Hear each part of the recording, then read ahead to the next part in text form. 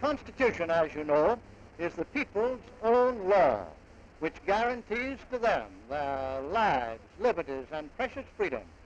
And they do not propose that it shall be lightly changed. And they have prescribed two parts, a proposal and a ratification.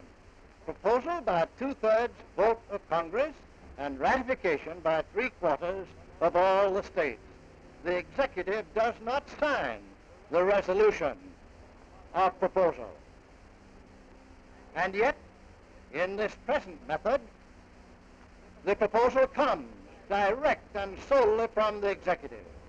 And it is proposed that Congress shall do the ratifying. And what is the mechanics?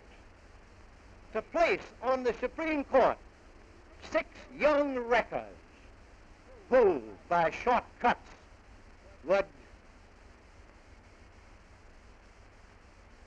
The purpose of the Supreme Court bill is to change the Constitution, to make constitutional measures that are unconstitutional.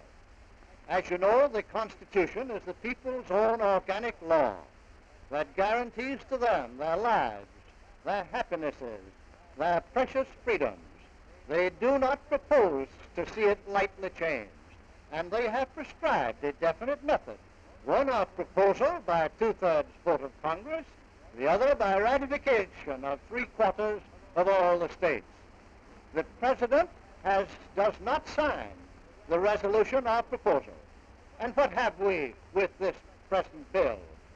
Out of the blue, the executive makes the proposal and recommends that the Congress, by a bare majority, should do the ratifying.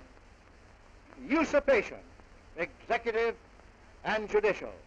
And what is the mechanics? To place on the Supreme Court 6 young justices who are expected to vote measures constitutional that are unconstitutional. The advocates of this bill are no doubt sincere and conscientious, not realizing that they are raiders off the reservation, raiding the reserved domain of the people. They may think that they're good Americans, but they're not playing the American game of constitutional democracy.